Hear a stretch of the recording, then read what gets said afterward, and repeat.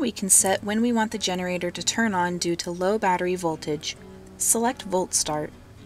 The Volt Start 24-hour setting is the voltage your batteries need to be at or less than for a full 24 hours before your generator will turn on.